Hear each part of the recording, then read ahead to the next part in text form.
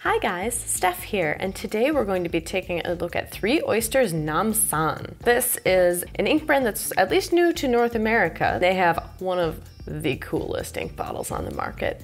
It's a 40 milliliter square bottle, but it does this cool trick. I think it's technically for filling your pen, so you can get every last ounce of ink, but I do it all the time just because it's cool. Tip it back. Boop! It is the only ink bottle on the market that is capable of doing the can-can. One word of caution though, don't do this while the cap is off until the ink bottle is nearly empty.